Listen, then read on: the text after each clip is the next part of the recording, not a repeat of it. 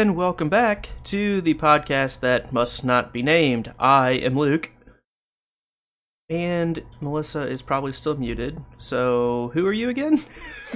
I'm still Melissa. Still here. Still Melissa. Still Melissa. Perfect. Yep. Which is who I was hoping would be here. But we are here talking about Harry Potter and the Goblet of Fire, chapter number 28, The Madness of Mr. Crouch. This chapter is 29 pages, and that's almost 4% of this book, 3.95% of this book. Benj, tell us what happened.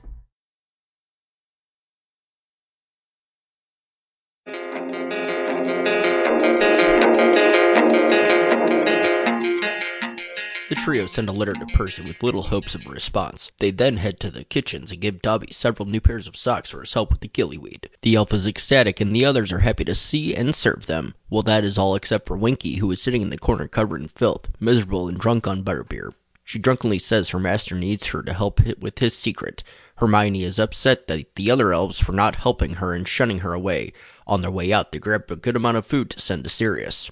At breakfast, Hermione starts to get multiple Owls of Hate mail for breaking Harry's heart, and even gets one filled with boober-tuber pus, which covers her hand, causing her to flee to the hospital wing. In Hagrid's class, he teaches them about nifflers, and Ron collects the most leprechaun gold, but is upset when he finds out that it vanishes, because that's what he gave Harry in repayment for the omnioculars. Ron is embarrassed about being poor, and Hermione is upset about the fallout from what Rita wrote. They discuss how she could be getting her information, and Harry suggests maybe she has someone bugged, and Hermione shoots him down because that's not possible within the castle grounds.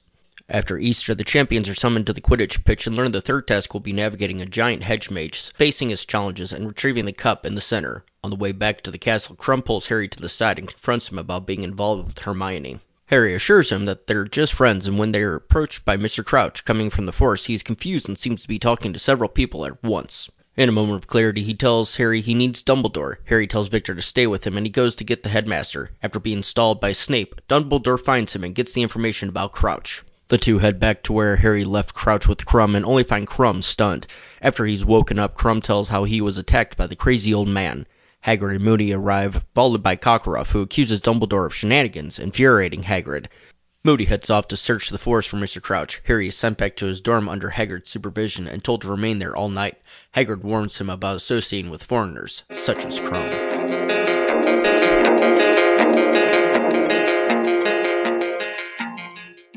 Alrighty there, Melissa.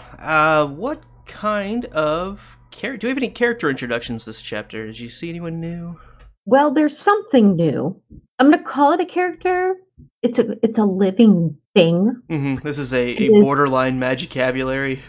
Yes, but it's adorable and useful. It's a niffler. Oh, yeah. Yeah. What are your thoughts on nifflers? You used adorable already, so I guess it come is up adorable. With another adjective. Well, so my first thought was going to be, I want one. Then I was like, wait, hold on, animals. That's specifically something they talk about.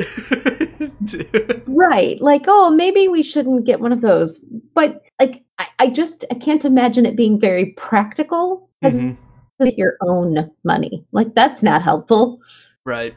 It's like, well, I already have a dog that destroys my house. Do I really want another little pet that is specifically designed to basically do that? Like, no, I don't think so. Yeah, I'm probably good. They're very cute from afar. If I was, like a spy or, some kind of criminal, seems like it'd be a pretty good tool to have. A good partner in crime if you could like befriend one. But not to really train. Yeah, not to really live with necessarily. No, they would need a handler. Yes, very, very much. Did we go anywhere new in this chapter? Nope.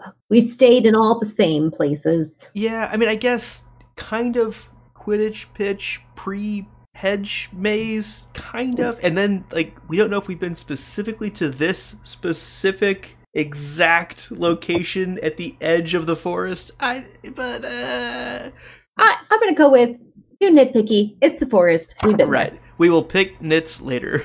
So, what kind of magic? Today is not that day. Thanks, Aragorn. What is the magicabulary from this chapter?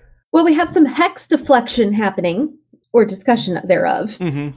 That was one of those. It's a pretty broad term, but they specifically say we're studying hex deflection. I thought it was worth putting in there. Yes, I'll go with that. All right. So we do have, just like every single chapter, a chapter illustration. And you've got it there. Look at that. You've already got it pulled up, too. I do. It's adorable. Actually, it's really depressing. It looks kind of creepy, really.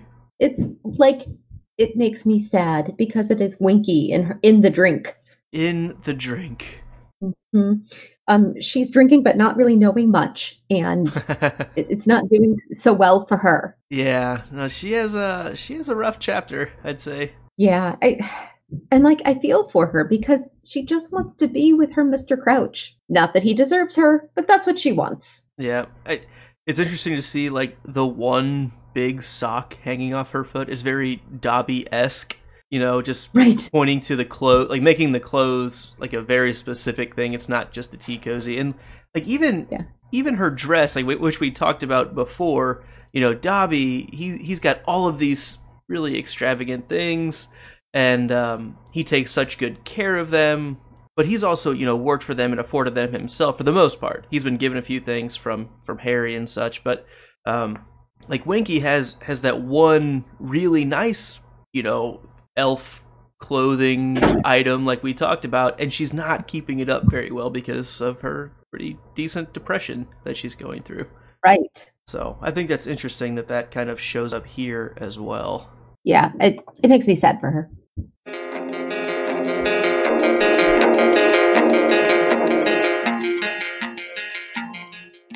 All right, Melissa. So this was a bit of a longer chapter, not the longest ever, but a lot seems to happen. I thought they got a lot covered here. What was your first note? What do you got? Okay, here? So you and I had a bit of a disagreement on perspective on the last chapter, but I had to bring it up because it happened again. Hermione received some mail.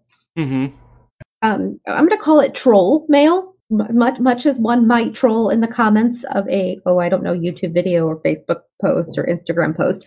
Hermione's being trolled. This is what's happening. And Ron victim shames her again. It bothers me. He's like, I told you shouldn't have done, like, she didn't do anything wrong. She's already getting hate mail for it. And now her friend is victim shaming her. And I just am annoyed by him for that. His bias is showing a bit throughout this section, and this is an example of it, and it kind of bothers me. Yeah, I think that's pretty reasonable. Again, I never really thought about it that way, which I'm certainly ignorant of certain things, and so I can see why Ron would be doing what he's doing. You know, I'm not condoning it, but I can see where he's coming from for sure, and I think you're right to kind of call him out on it. Hold on, wait, I'm right? It's been a while. You're right all the time, okay? You're only right if you disagree with me. You've said that. I'm quoting you. I'm quoting you specifically. But here's the thing. Last time you disagreed with me on this exact point, and here you are agreeing with me. So this actually counts as being right, as opposed to just the general rightness that we usually both are. That's fair.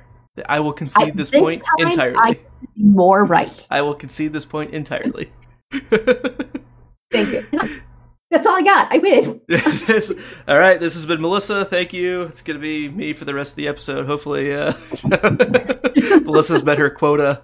No, so it's a good point for sure. And again, I just never really thought about it that way. And I'm sure he doesn't. You know, he doesn't actively think that. And I don't even know if she would recognize it as that without being just upset by it, but not really thinking bad of him for doing it the way he is. You know, it's just kind of, she would realize his ignorance and not like hold it against him, I think. Right. Like she would just think he's being ignorant, not realizing that that's like a systematic bias that's ingrained within society. It's just not, it wasn't prevalent then. It wasn't, that knowledge base wasn't there. Right. Yeah, no, it's totally fair. Totally fair. Mm-hmm. So what else you got here? We've both got quite a few notes in this chapter. So I think you've got something that kind of goes along with the Hermione hate mail thing. If okay. You wanna... Yeah. So this kind of comes down to it kind of jumping ahead in the chapter a bit, right? You know, when they're talking to Hagrid, and you know Hermione's getting her hate mail, and you know Hagrid finds out about it too, and he's like, you know, I got plenty of that, and it's really awful, and just don't let it get to you. And like the stuff he was getting was just terrible. You know, like wow, your mother was a an awful killer, like go throw yourself off a bridge kind of stuff, which is just terrible. Don't be that person. In general, I'm not going to tell you what to do with your life, but don't be that person. Right. I'm not going to tell you, but I'm going to tell you this. But I'm going to say it's frowned upon from us here at thepodcast.com, at least. That's true. And right along with that, Mrs. Weasley's measly, I thought that was a funny way of putting it, Easter egg for Hermione is a bit shallow of Mrs. Weasley. Like, I've never really had her colored in that light, other than, I guess, like, the Lockhart stuff in book 2. But, that was always just kind of, like, silly, and, oh, Mom fancies him, and it's like, it's not a big deal, but, like, here, she's, like, reading the gossip stuff, and she's just acting catty about it, and come on, you're adding on to this bullying that's happening to a child that's best friends with your son. Like, come on, Mrs. Weasley, that's not a good light for you. I have such a problem with the egg. Yeah, to me, this one bothers me way more than Ron, I think. Is that fair? Only in the point that Ron is a dumb kid. And here's the thing. And he is. He is a dumb kid. Like... and he is.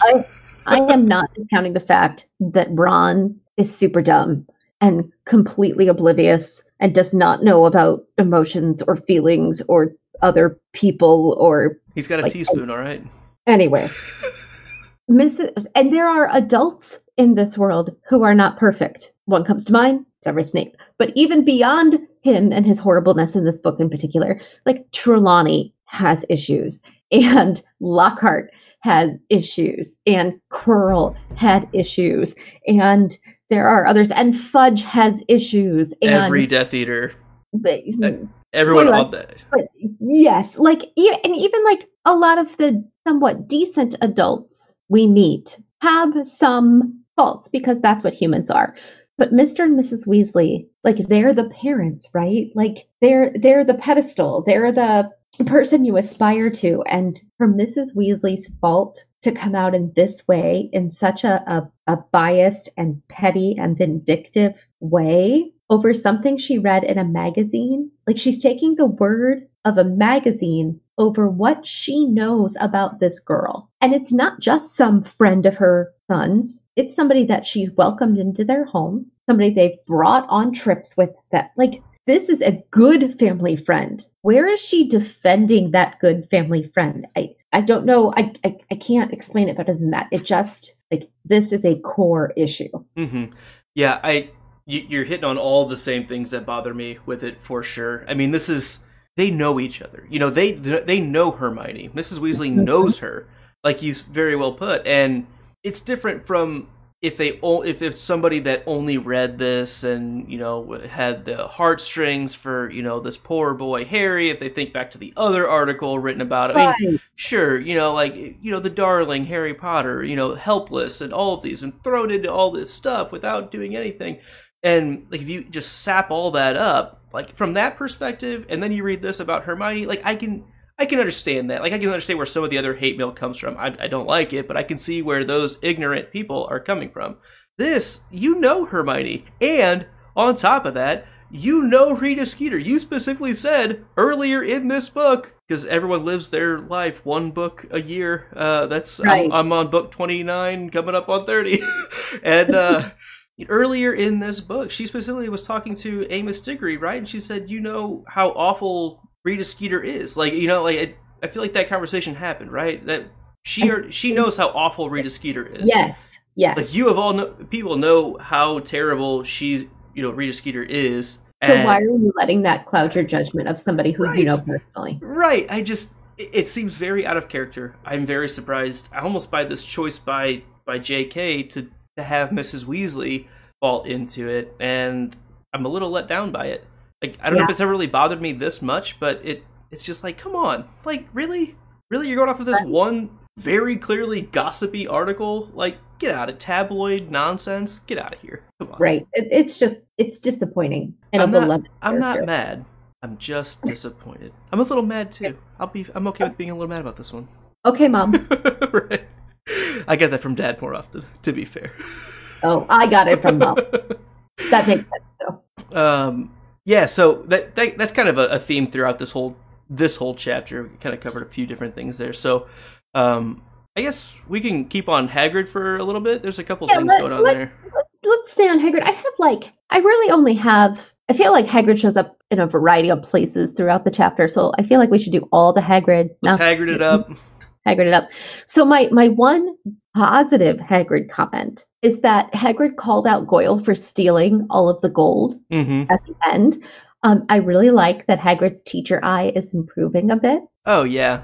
I was very impressed with that. He's having a conversation about something else, kind of instructing class, and he still sees that probably in the back, and he just realizes it, just calls it out nonchalant. It wasn't like a big deal. He was just like, "Oh, don't even worry about it. It's leprechaun gold."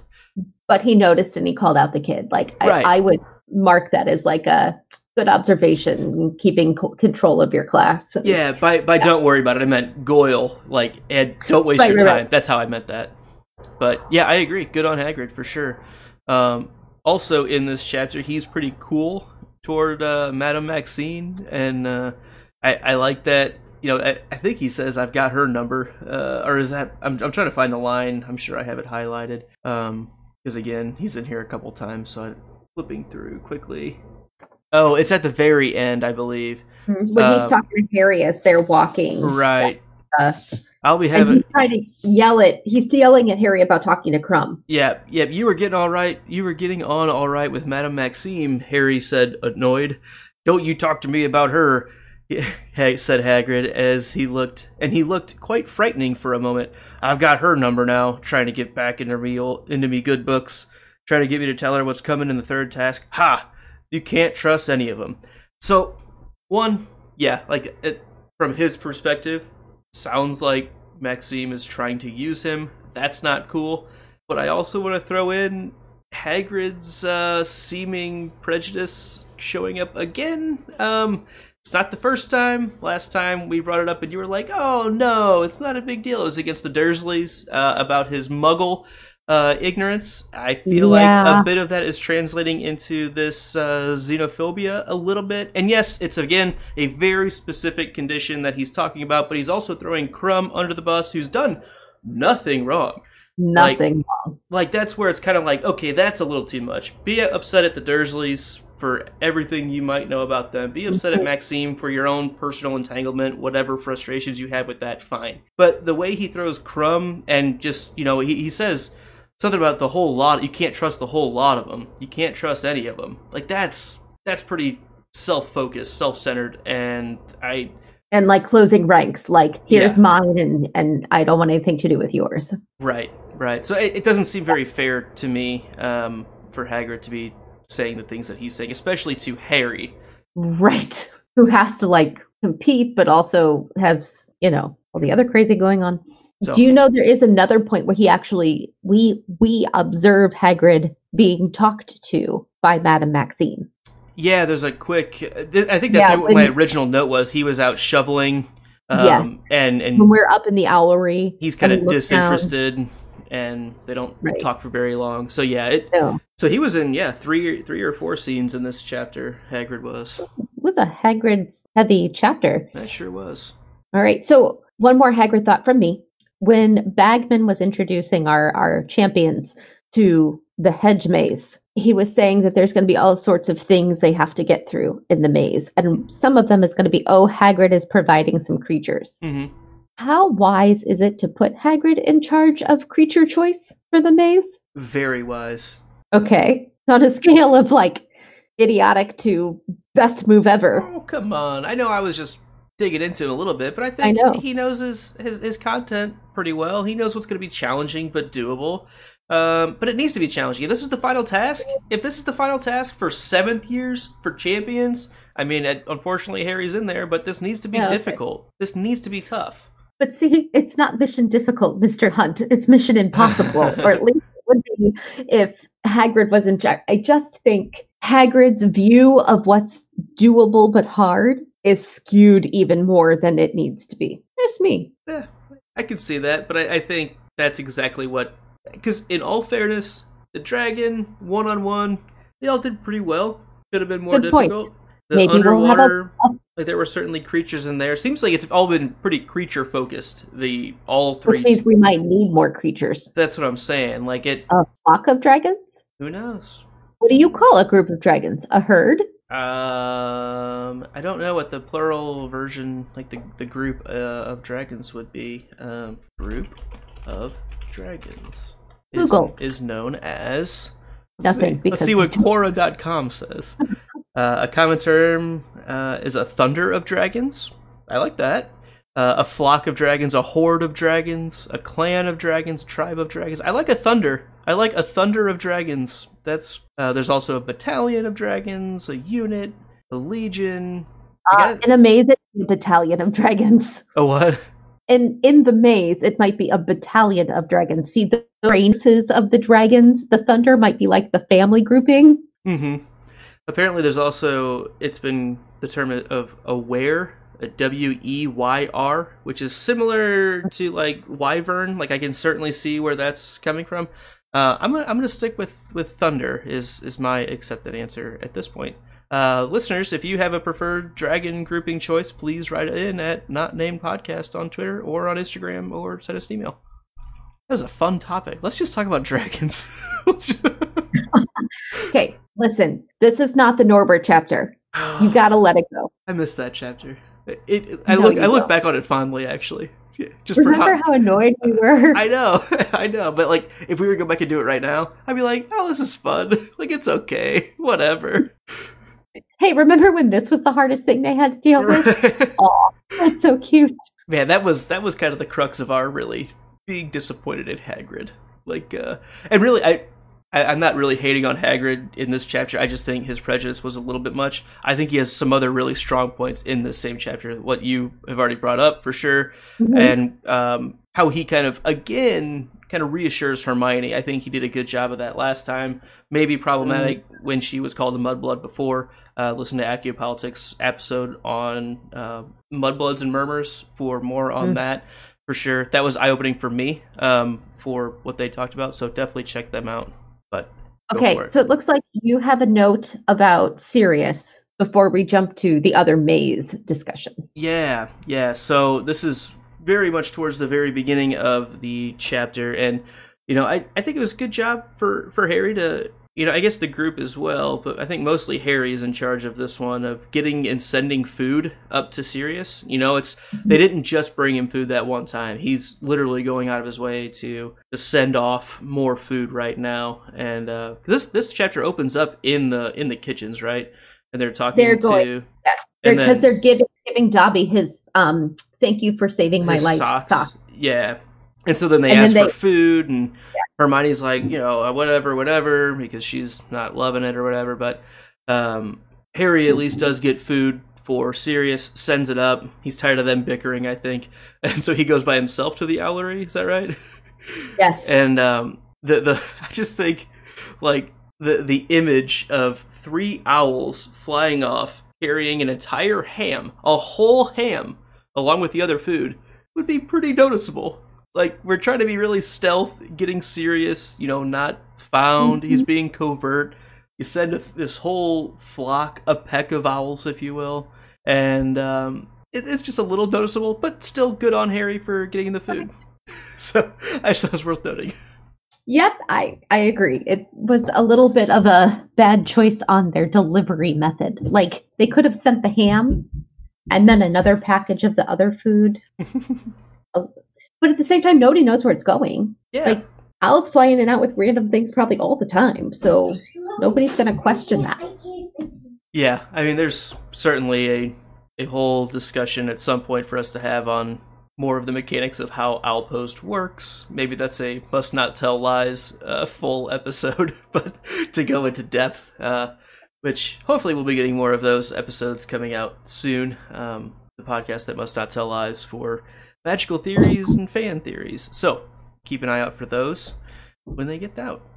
And so in that same Niffler scene that we kind of already chit-chatted about, kind of going back to the Goyle stealing the leprechaun gold, Ron finds out, I guess we all find out, that, leprechaun gold vanishes, within a few hours, and Ron's pretty upset at just the idea that Harry didn't realize that the galleons that he gave him, paying back the Omnioculars, vanished. And this is the line. It must be nice, not being able to realize a few galleons going missing. And Harry's like, I had other things on my mind. Like, it was not. Like, I'm sorry. But Ron's just right. He's, I think, pretty justifiably upset. Ron is, because. But I mean, again, this is one of those. They're both right from their own perspectives, and Ron is just still like that, having a very difficult time with being raised in a poor family. Like, he just has a hard time with that, and I don't know if it's unreasonable for him to be upset. No, I don't think so. I think I probably would have felt the same in that situation, because it's hard not being able to have the basic kinds of things that everybody else around you has. I'm not asking for like super fancy things, but like everybody has a pair of Adidas shoes. It'd be nice to also be able to have a pair of Adidas shoes. Mm-hmm. That's all I mean. Right. And I mean, yeah, Harry is loaded, right? I mean, we know that. I mean, he's a fortune. And Hermione, even though it was on the Muggle side of things, didn't grow up, down in the dumps at all. I mean, both of her parents are dentists. They're doing all right. Right. So with his two best friends being that way, and only children, so it's not split at all. Right. I can certainly see where some of Ron's envy kind of comes from. And it's not like he's mad at them specifically. He's more just upset at the situation. And it's like, I don't know. There's nothing I can do about this, at least now. So it's just something I can kind of see as being reasonable from Ron. Yep, I agree with you completely. Right along with that, we also have Ron showing some major interest in Muggle technology, right? Do you have that line at hand? Oh, let me see if I can find it. See if I can find it as well. I'm sure I highlighted it. Oh, it's about being bugged. Here we go. Yeah, that's right. No, said Hermione stubbornly. I want to know how she heard me talking to Victor and how she found out about Hagrid's mom. Maybe she had you bugged, said Harry. Bugged, said Ron blankly. What, put police on her or something? Harry started explaining about hidden microphones and recording equipment. Ron was fascinated, but Hermione interrupted them. Aren't you two ever going to read Hogwarts a history? What's the point? Said Ron. You know it by heart. We can just ask you.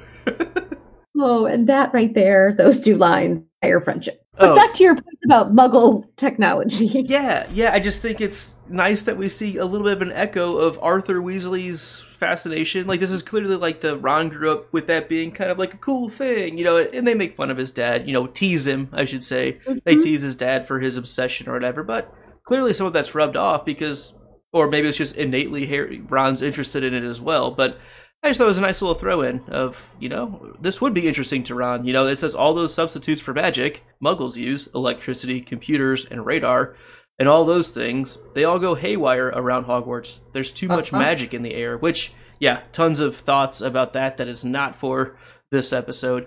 But just, again, nice job, Ron. I'm glad that he was fascinated by electricity. I'm glad he had some highlights in this chapter. Right. He needed a little help after more victim shaming, huh? He did. He needed an uptick because it's been not so good. Hey, guess what? What? We get to go with Bagman. Bagman. Mm-hmm. And I like that it's Cedric and Harry going together. Like they've buddied up and they're walking together and they're chit chatting. And Cedric lets Harry know about something he was discussing with Fleur. Mm-hmm. Yeah, so Fleur was thinking was thinking that the last challenge would be going down into an underground tunnel, which apparently she's read the Harry Potter books, because that's literally what the first 3 books have been. Like, hey, let's end up in some form of underground tunnel. It's the most reasonable option. So far, it's the only thing we do. Right. Either we're going down into a Chamber of Secrets, we're going down into a magical obstacle course, we're going down underneath the Shrieking Shack. There's always an underground tunnel. That's right. There is always an underground tunnel. So, I mean, 3 for 3 so far. Fleur, she's playing the odds, right? Oh, yeah. That's good bet. I just want to say, did we know that Fleur and Cedric were chummy enough to be having conversations about the upcoming task? Who knew they were friends? I think it's one of those, like, I'm sure there are certain times where, it's just the champions around. Harry's not really going to instigate a conversation with her. Krum is kind of to himself.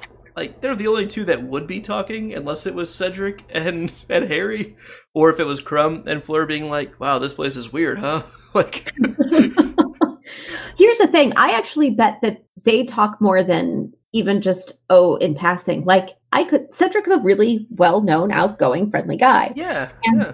Fleur, after her like humbling, like knock herself down a few pegs, task 2, maybe is being more friendly toward the other kids in the school. Maybe they're in a class together. Maybe they're like there really could be more of a friendship happening. Yeah, I really wish they would touch more on just the idea that you brought up that, hey, these other kids that are here from other schools are in the Hogwarts classes. Like, that would have been a really easy tie-in. I mean, obviously, we wouldn't see them from Harry's classes, but I think a quick reference, be like, hey, yeah, they're also taking classes. Just mention it. Like, I don't know. Well, that throws me into the whole, like... Yeah.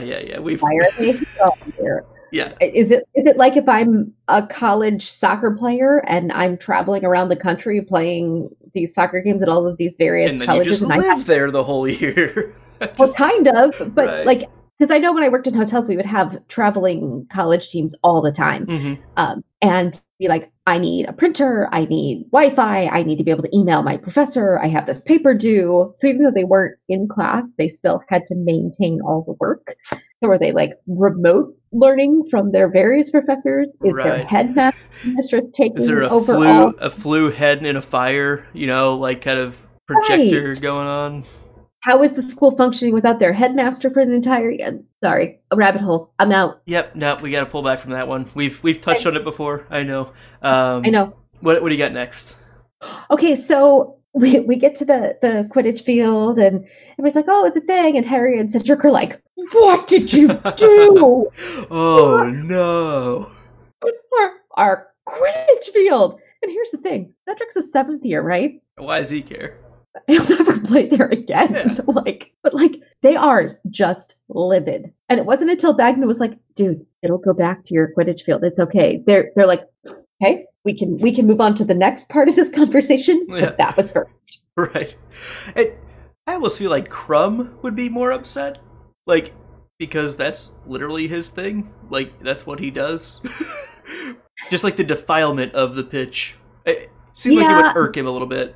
And also, the group of those 5, it just it dawned on me, wow, okay, 4 of those 5 are pretty elite, Quidditch players. We don't know. Fleur could be, too. That's what I'm saying. We just know that 4 out of the 5, she absolutely could be. Wait, does that make this competition, biased towards choosing athletes? I would say that certainly could be something I could be looking for. But unintended consequence of the way the goblet chooses. Yeah, again, similar like the Sorting Hat, how are things chosen sometimes by magical means? Yeah. As a non-athlete, that bothers me a bit. Reasonable. Okay, that's all. Moving on. There was a quick mention of the Dursleys, which I guess this is, are we ready to jump into the kind of after May's revelation scene? So Crumb... We're good. It's a maze. Crumb got the answer right. One word, Crumb. Nailed it. Maze. You're right! Yeah, I know. And then Crumb's like, hey, Harry, I'd like to have a word with you. And he's all kind of upset about the Hermione thing, which is reasonable. I get where Victor's coming from. And it's very, adult of him to, instead of being mean or making badges, saying Potter stinks, he goes right to Harry. Just confronts him. I want it. And not in a mean way, but I need to talk to you about this. Can we work it out? Let's see what's going on. So yeah, it's interesting, listening to the audiobook, because it in the 2 different versions of it, one of them is a little bit more aggressive. I want to know what's between you and Hermione, which is I've never read it that way. Not to discount, I think it's the Jim Dale version that does it that way, but I could easily see that interpretation of he would be a little affronted by what he hears in the news as well, and just well, let's just settle this, let's just get right to it. But I think either way, when it's on print, take it how you want. But clearly they end up being fairly cordial about it. Harry convinces him pretty effectively, we're friends, that's it. Look at all the friends we're having. And then Karkaroff shows up, right? Yeah. I mean, Crouch. I mean, sorry. Yeah, I saw your That note guy. that says Karkaroff, and I was like, yeah, no, Crouch. Crouch shows up, and the way he's described is, like, wow, this crazy person, right? And Harry references back to basically a time he was out with the Dursleys, and it says he reminded Harry vividly of an old tramp he had seen once when out shopping with the Dursleys. That man, too, had been conversing wildly with thin air. Aunt Petunia had seized Dudley's hand and pulled him across the road to avoid him. Uncle Vernon had then retreated the family to a long rant. Had then treated, not retreated, had then treated the family to a long rant about what he would like to do with beggars and vagrants. It's just a nice, like, throw in of, hey, remember the Dursleys? Yeah, they're awful. Like, these people that are, downtrodden and, like, didn't ask to be in the situation that they are. Guess what? The worst people that we know, and Snape, but, like, the worst people that we know are just have such a lack of decency. Like, don't forget about that. But it's just an interesting way of, in the middle of the book, we haven't seen him for 30 chapters. Let's just put another nail in that coffin. Hey, remember who you hate the most? That's right, the Dursleys. The Dursleys, pretty much. I mean, there are other people that are worthy of the hate as well, but they're kind of the worst. They're the worst in, like, we see those people all over the place in real life kind of worst. Yes. You know what I mean? Like, that's, I think, why they're so relatable, because guess what? Those people are everywhere. And if you're one of them, stop. Why are you listening to us? Stop doing that. Stop being that person. Yeah. Don't be that guy. So, little side note on the Dursleys, just throw it in there. But we do have this whole scene with Crouch. Any thoughts on that interaction with the initial striking image that he kind of shows up with? I really don't. Okay. I'm sorry. Like, my brain kind of in my notes. Plus, I have the questions. So I had questions, which we'll get to some things. But I really jumped to Harry deciding I need to do something about this. Mm-hmm. That's where my brain really did some processing. I just remember, like, the first time, and I'm sure we'll touch on this again in the questions a bit, but I just remember this scene being one of those, like, wow, this is different. A lot of things in book 4 have been different than, like, the standard, Harry Potter chapters. This is, like, another kind of elevation of the type of story that this is. This is, I would say the only thing as similar to this from a previous book would be, like, wow, Sirius Black broke into the school and slashed the portrait of the fat lady. Like, that's the only thing I can really compare to this kind of breach of security at Hogwarts kind of feeling that we really don't have that much. Usually when you're at Hogwarts, I mean, you can't be touched, really. I mean, yeah, there's trolls and basilisks and all these things, but, like, it just feels... Technically, the basilisk lived there. That's what I'm saying. Like, the basilisks and trolls, like, there are dangers around, but this one, it feels darker for some reason. I don't know if it's just where we are in the books at this point or what, but... Adults. Right. It just always was more unsettling to me of, like, wow, okay. And we've also had this whole book to set up who Crouch is. This tight, up, straight back, kind of tiny person, and clearly just off the railroad tracks here. And something more and more and more has been building up, and we're starting to see some of that, I think. I agree. But yeah, Harry does run off to Dumbledore, right? Run. And, okay, he's interrupted by your favorite person. Do you need to do a mini rant? No, Snape's just awful. Like, come on, man. Get out of here. Okay. I love that when Harry finally got to Dumbledore believed Harry right away with no question. Not even when it was, did you put your name in? He asked calmly. He didn't even have to do that. It was just, let's go. Mm-hmm. And Snape was stupid. Lead the way. Oh, yeah. The headmaster is busy, Potter, said Snape, his thin mouth curling into an unpleasant smile. And it's just, like, he's literally doing this because he wants to thwart whatever Harry's got going on. Like, just, come on, man. Yeah, because it's Harry. Yeah. It's Snape just always has to be not believing Harry no matter what. Yep. Harry could tell Snape was thoroughly enjoying himself, denying Harry the thing he wanted when he was so panicky. Just come on, man, you're terrible. You're so dirty. Yes, but Alan Rickman is not terrible. Oh, I love Alan Rickman. He makes that character so good, and that's why people love him so much. Yes. Okay, so Dumbledore comes, right? And Krum was attacked, Crouch is missing, and then various people show up, right? Like Hagrid comes, Karkaroff comes, Moody's Moody just there, yeah, he shows up. Hagrid was just there, not really sure why. Like, it was really random, the different, Well, Dumbledore sends off what I assume to be a Patronus to Hagrid's door. Right. Moody says that he ran into Snape. That's right, and Snape told him, and so the stupid... So we know why they're all there, but they all just kind of get there really quickly. And seemingly. I guess Hagrid must have gotten Karkaroff on his way.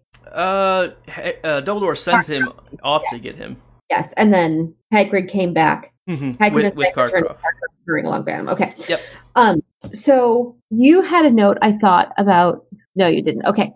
So Karkaroff comes, and along with him, he brought his Jump to Conclusions map. Yep. Which is very, very annoying to me. Because he doesn't actually listen to what had been happening and, like, all the facts. He hears one thing and then goes on a rant about all the other things he's been mad about for 6, 8, 9 months and doesn't actually do anything helpful. That's all. You say that one more time. I was distracted by our friend Zachary Tipton showing up. Sorry. I was excited. I'm excited too, but I can text and talk at the same time. I was still thinking about the Jump to Conclusions map too, so. Anyway, I'm really glad, or not glad, I'm really annoyed that instead of trying to logically think through what happened, he heard a little bit about Krum being attacked and just went off the deep end with everything he's been mad about. It's a fix, it's a setup, yeah, instantly, which, again, if that's still in the back of his mind, which... I mean, right now, Cedric and Harry are leading in this, and he has done his best to thwart Harry getting any points, right? He gave him a very low score in the first challenge. He did his best to not award points in the second challenge for finishing way outside of the time limit, which, in his case, is fairly reasonable. If only Dumbledore hadn't convinced everyone else of the moral fiber it took. Yeah, Krum would be sitting a lot better. And now... Krum is the one that gets taken down, like, for whatever reason. It's not unreasonable of Karkaroff to think there's something amiss. There's something afoot. There's something rotten in the state of Denmark. Exactly. Not unreasonable, I think. I think it's kind of unreasonable. I think his level of reaction is unreasonable. I'm not saying his teammate was attacked. What's he supposed to do? Figure out what happened as opposed to just blame everybody in sight? I mean, technically, he just blames Dumbledore. And the government. And the government. I'm fine with blaming the government. Right, that was no problem with government blaming. I'm here for it. Like, I'm in. However, like, Dumbledore's obviously trying to figure out what the heck just happened too. Anyway, that goes back to the whole, like, the trolling, right? Just like all of the hate mail Hermione got, just like all the hate Hagrid got. This is just Karkaroff spouting off at Dumbledore without sort of thinking through what else is going on, seeing just a little bit of the picture. That's all. Yeah. Okay. What's your last note here? So my last note, it really jumps. Hermione finally ordered the paper. This is going to sound so dumb. This was one of the moments the first time I read this book that I was most excited about. God, it just sounds so nerdy because I was so tired of Malfoy being the newscaster and filtering. See, here we go, blaming. Now I'm going to blame the media. So we've checked off the government. Now let's hit the media. What's for next? Religion? That's what I was going to say. Yes. Like, basically, Malfoy is the pick your least favorite news station. I would say mine, but it's a family-friendly show. So who's the TV? It's the news outlet choosing to report on some things and Big Brother. Just call him Big Brother. Sure, ignoring other things simply to get a rise out of their target audience. Mm-hmm. This way, Hermione's getting the news at least from Malfoy's source. She's taking Malfoy out. Now, I'm not saying that the Daily Prophet is or is not an unbiased. Right. However, it's going to be more reliable than Malfoy. We're cutting out one of the middlemen that we know is unreliable. Yes. So I'm very excited that she made that choice. I mean, she's a freshman in high school, basically getting the newspaper every day. But I mean, like, that's what we do now, right? I say clearly everyone else is. I mean, Malfoy's been getting it. I mean, it's not that odd at this point. Right. So yeah, I was very excited in a nerd way about that. Yeah. How about you? I'm excited that it's a good choice. I'm surprised it took her this long to be frustrated enough with it. But it fits, especially with how much of a thing it's become in this book. Before it was just like, oh, like who cares? Like not a big deal. These are more like personal attacks that are happening in the news for the first time. So, and Malfoy's part of the news. Like he's giving interviews. Yeah, that's true. Bad bite off a flabberworm. Come on, get out of town. Anyway, accusation. Because we are the number nerds, I just wanted to point out another quick line that said that Karkaroff brought 12 students. The only Where was that? Let's see. It may have been when Krum was talking to Harry. You'd think I'd just have it ready to go. This is what I get for taking notes. How dare you? You know what? I'll just type in the word dozen. You are here. Made it around dozen. Okay. I think I have it here. And now it disappeared. Oh, okay. So it's whenever Crouch is losing his mind, and he's kind of thinking Weatherby is there, and he's rattling off, a couple of conversations they've had previously, and now where'd the actual line go? Do you have it? Okay. Yeah. Now that you said that, I was one page away. Here we go. And then sent another owl to Madame Maxine because she might want to up the number of students she's bringing now. Karkaroff's made it around dozen. Do that, Weatherby, will you? Will you? Will? Right. So if we're going to take that as canon, is a true number, which I would believe the banker-looking Mr. Crouch on his numbers, that it was likely actually 12 that Karkaroff was bringing. The only other number that we have that was ever given of how many students showed up was barely 20. It's earlier in the book we talked about how there's only barely 20 more students in the school, but it felt a lot more full. It felt a lot more crowded in certain areas. I could see 24 feeling like being estimated at 20-ish. Barely 20 being 24? I don't know. I feel like... Not a math person. Yeah, I don't know. We have to look at the numbers. That's what we're here for. So I just thought it was worth pointing out that the last number that we were given on that was, we'll say 20-ish. So I guess my point is, like, at worst case, it seems like Beauxbaton showed up with 8 students. Or 9. Right, 8 or 9, and Durmstrang showed up with 12. So I just wanted to bring it, we have another number to talk about. Not really anything else to it. Let's play that music. Let's stop this.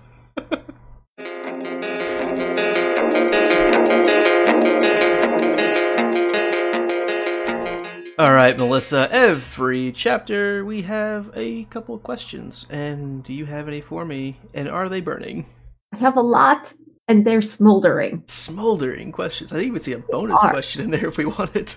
And here's the thing: some of the questions have multi-parts. Oh yeah, all right. We're question heavy. There's a lot of things going on in this chapter. There's a lot.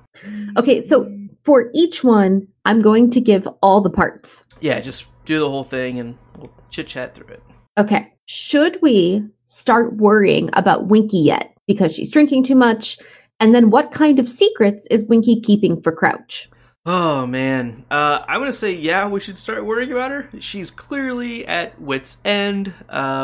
They say, wow, that stuff's not very strong, but it's really strong for a house elf. Like, I think it's becoming an issue, and not in like oh, wow, it's embarrassing. I think it could turn into something that's really unhealthy for her, and that's not good. What do you think on that? I am really concerned about her. I think she needs to go talk to a professional. Mm-hmm. And I'm not even joking. I am really worried about her state of mental health. Yeah. Because when was the first time they actually went down into the kitchens? Do you remember what time of the school year that was? Was that before the Yule Ball? I think it wasn't that long ago. It was before the Yule Ball, right after the first test. So, okay, so maybe November or so? Yeah. Because I think first test was in like May, October. It's like this chapter covered a lot of months. Yeah. So this is anywhere from Easter to the end of May. Right, So I guess my point of the Quidditch World Cup happened just a couple months before that interaction. So, like, I could understand, like, the grief and still having a hard like maybe they just got to Hogwarts and like that was like newer, getting used to your new surroundings, so like that'd be really tough on her and all this, but like it's several months past now and it's getting worse. It's not heading, up. It seems like it's just getting worse. And is anybody noticing? They just throw a towel over her, right? I mean, just cover her up because they don't want to deal with it. Right. So, I mean, like, humans. Yeah, I don't know what kind of oversight there is on the house elf, I guess the castle elf community. So go back to Hermione's point of they're not treated as beings, they're treated as just lower, and therefore nobody's taking their welfare seriously or taking responsibility for it. Yeah, it's awful. And like, in my headcanon, it would almost seem like Filch would be kind of responsible for kind of caring for them, right? Like it's almost, or like being their superior kind of thing. Like that's his department, which would be like the worst boss ever, right? Like ever, right? I mean, I don't think there's any support for her in the castle. No. Okay. What kind of secrets could she be keeping? I mean, we know. I'm trying to make sure I can remember what we know at this point. We know that Crouch really doesn't like dark wizards, right? I mean, that's.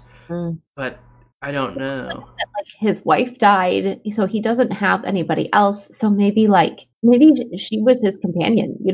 She was the person he just come home and talk to. And she knows stuff about like work. And sorry, keep going because I very much agree with you. Yeah, that was kind of the end of my thought. Yeah, and like if you think of her perspective, like he is her world, right? He is everything in her universe, and so like even like the minor stuff that he would come home and just vent about at work would probably seem like big deals to Winky, right? Because that's probably the only person she ever talked to when they were at home. So yeah. So if you're like venting about somebody or something at work, and you're doing that to somebody, she's like, "Hey, just don't tell anybody." Like the blow off. Yeah, like let's.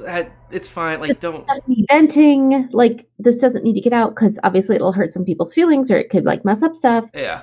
He just says that and she takes it as like Bible. Right, and like along with that, like say I was wronged, and like I tell you about it, your anger towards that is probably going to be more than mine in certain cases. I'm not making a specific reference at all, but yep.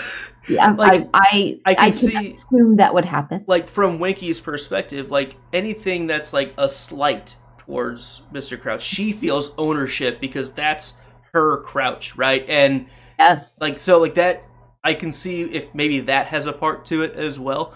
So and she's also bottling that up, and we've talked a lot about this, but it's a good topic because I think we should very much be worried about Winky, and nobody is going to talk about it. No one else is, except for maybe Hermione. Right. But she doesn't.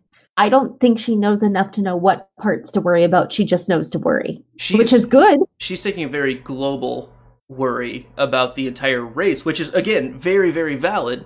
Yes, helpful, but not in this exact, like, she's looking out for the population. If you do that, you might lose individuals along the way. Yeah, I think if she put a little more time into focusing on Winky, you can get that vote on your boat. Not a bad way to go into what she's working towards. All right, question 2. Question 2. Also a two-parter. All right. How surprised were you about the leprechaun gold disappearing? And how surprising is it that Harry never noticed it missing?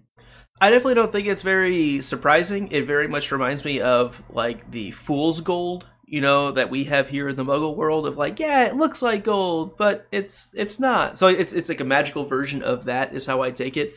Okay. And it also, I like bringing in the idea of more of the leprechaun.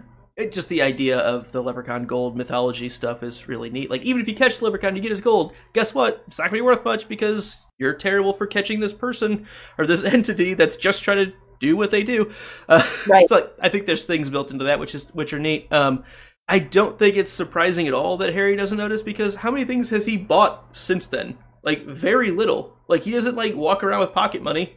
They're not out, like, spending all the time, and even if he did, it's not like he marks specific coins. Like, well, this is the coin that I got here. This is, and like, they're not out shopping all the time.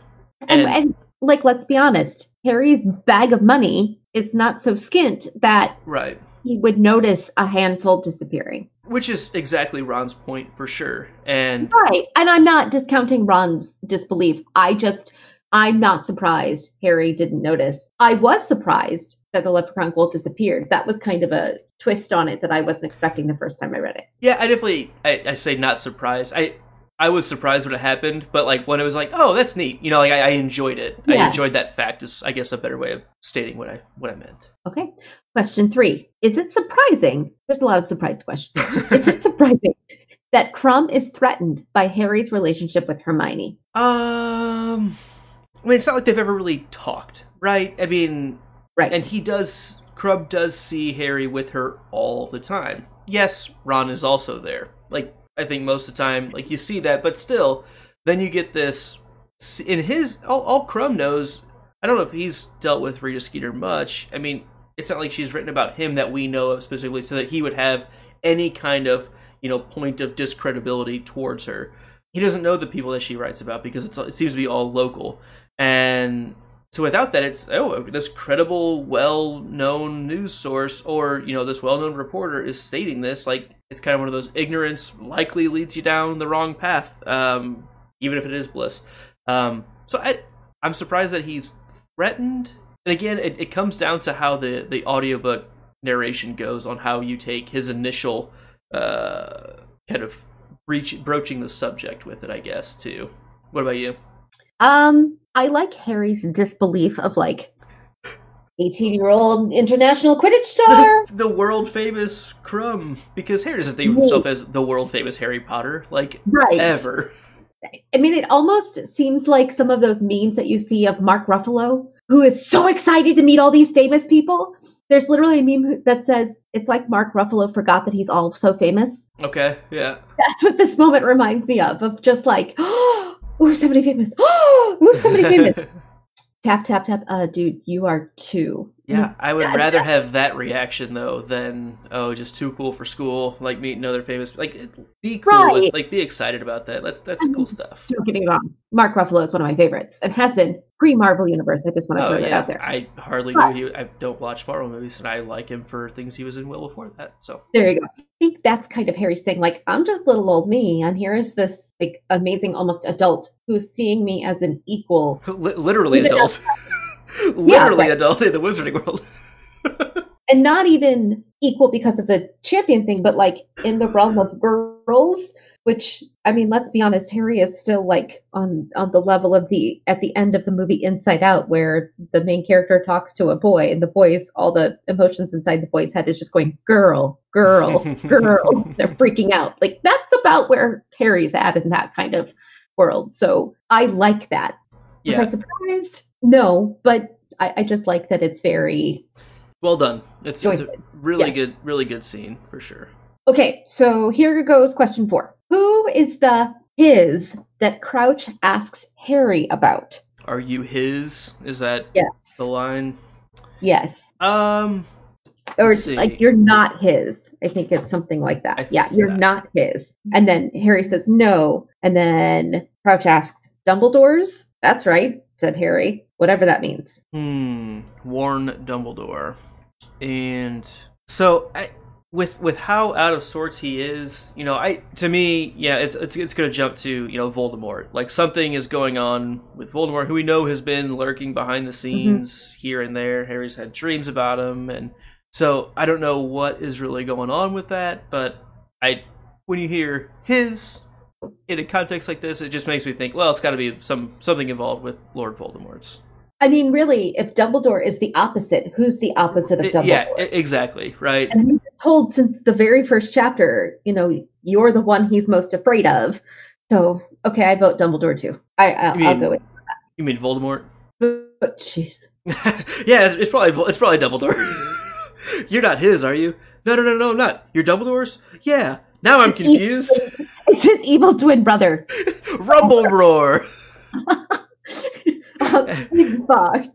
Pig farts on the moon. Did somebody say Draco Malfoy? Oh man, floor. Go watch a Harry Potter musical right after this. Just do it. Go watch it again. It's awesome. All right, question number 5. Are we? Is that we're on 5 yet? 5. I have a bonus 6th question also. All right, so I'm going to start with question. I'm going to go with the bonus questions. It's chronologically in order. Why would Crouch attack Krum? Is it really just madness? I mean, like, what's he doing there, right? Like, why is he showing up right now in the ground? It's not like he showed up, like, in the castle. He's out in the woods. In the woodsies. Like, what's he doing out there? Like, he's, again, clearly off his rocker. He's, as our good friend Ron Weasley would say, he's mental. I think something's clearly happened, and seems to be mentally broken. You know, synapses are not firing the right way. Sometimes they are, though, and that's, later on where it's just kind of like, Harry has to take it seriously. You know, it's not, wow, this is all just gibberish. Like, some of it's clearly referencing back to not knowing where he's at, but there are certainly times where something seems to click and he is warning Harry about, whatever's going on. And so I think it's kind of a combination. I think, I don't know. What do you think? That's what I think.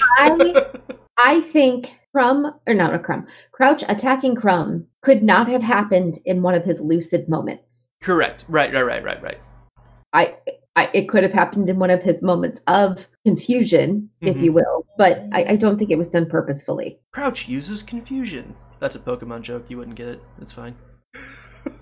I'm sorry, did you say a Pokemon joke? I did, and it was fair at best. Yeah, no, thank you. You weren't the audience for it. Good. I don't want to be. All right, can I do my bonus question 6? Yes. Okay. Why does Dumbledore want Harry to stay in the tower and not send any owls? You could probably read into a little bit more on, trying to contain communication lines and, ensuring who knows what at what time. Dumbledore kind of controlling the situation a bit. But I really think it just comes out to Dumbledore doing everything he can to protect Harry. This is way out of whack. Like, what is Crouch doing here? Like, where did he go? Albus, number one priority, take care of the student. And he puts Hagrid in charge of getting Harry up to the castle again, which is smart. I mean, I would trust Hagrid with that. It's the same thing in book 1, chapter 1. Like, guess what? Hagrid's going to be good at this. This is his thing. And it's like what he does. It's kind of like right up his alley. And I think it's a smart move to say, I know what you're thinking. Like, I know you want to go tell Sirius about this. It can wait. Like, okay, like it's fine. Just go somewhere that I can guarantee your safety is how I take it. Okay, I agree. That's kind of what I was thinking of. You need to stay there because there is where I know you can't get hurt. Right. Yeah, you explained it better, but that was it. Well, thanks.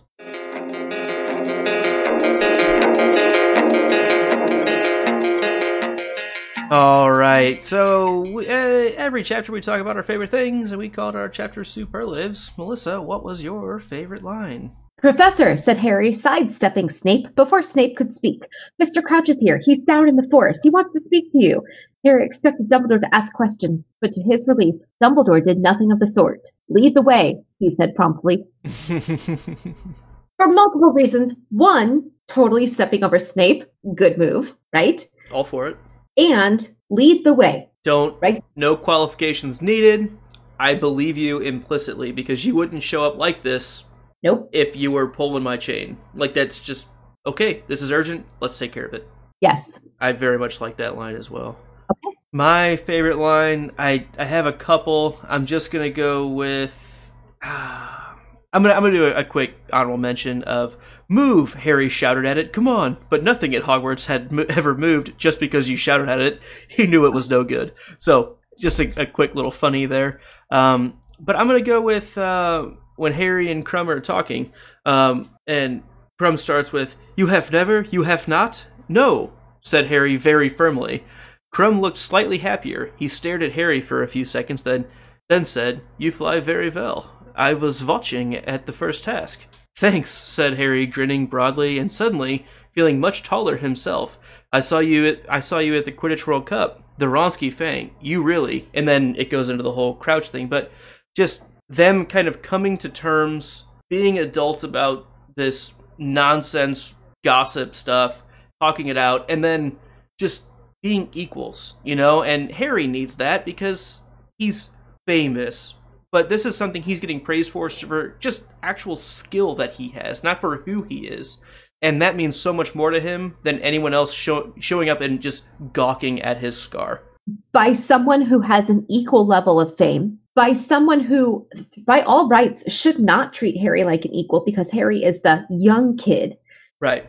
You know what I mean? Who entered the tournament inappropriately, who threw off the balance, who, you know, isn't old enough and isn't like, nope, you're just one of the champions and you're good at these things. And like Krum and Harry Krum probably is the best person for Harry to treat Harry like an equal because nobody else has all those same weird things besides Krum, who's still kid-like. Yeah. And down to earth with it, which is what we've seen over and over and over again. It's the fame or whatever doesn't go to his head. We've never seen him be bigger than life Krum, and he is so shy. Like it's just, I really liked that scene between them. It was very short, but I thought it was really, really strong character moment for sure. Yep. So who are you going to crown the chapter MVP? Ironic, based on the last conversation, or not ironic, but probably predictable. I'm going with Krum.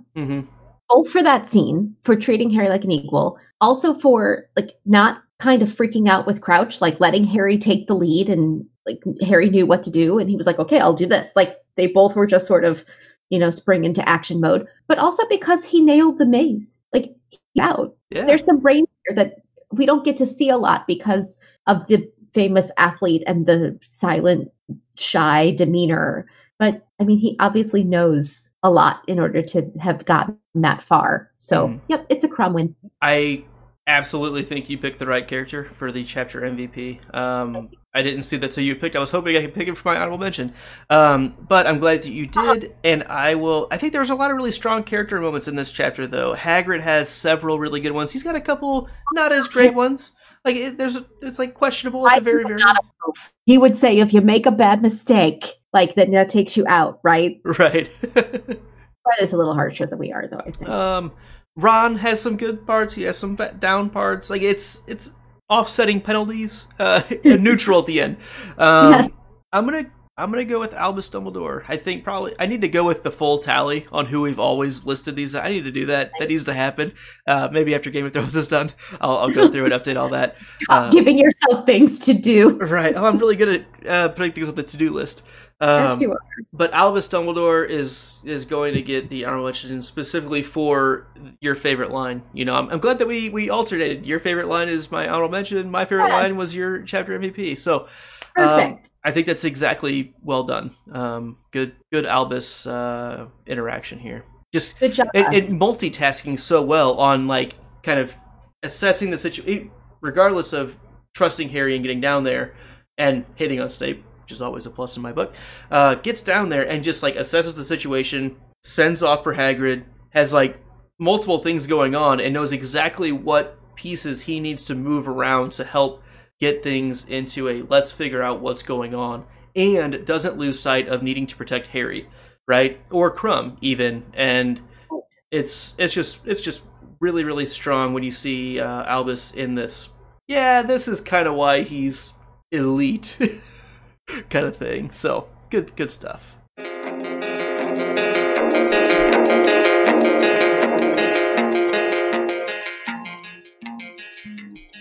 And that wraps up chapter number 28. Yay! I almost forgot the number, but I didn't. Good job reading. Nice job. You're on fire right now. Ooh.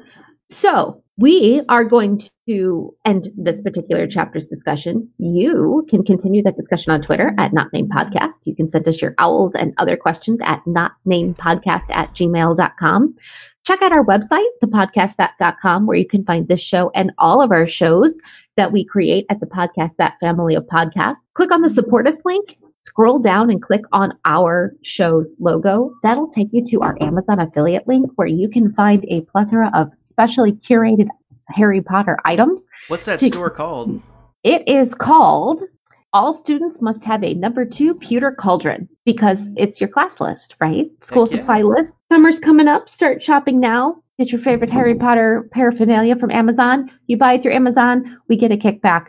You're going to buy it anyway. Everybody loves Harry Potter stuff. After you do that, make sure you do hit that subscribe button on iTunes and on YouTube. Leave us a rating there or a comment. We love hearing from you. What do you like? What do you dislike? What was your funniest part? Send in some fan mail. We would love that.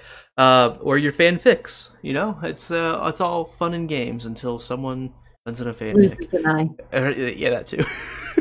Another way you can support us is listening to this Not Named podcast on Radio Public. It is free, it is easy to use, and it helps listeners just like you find and support shows just like this one. And all the shows at thepodcast.com. When you listen to our show on Radio Public's Android or iOS app, literally everyone benefits. Join us next time when we talk about Chapter 29. The Dream. Stay imaginary. Thanks.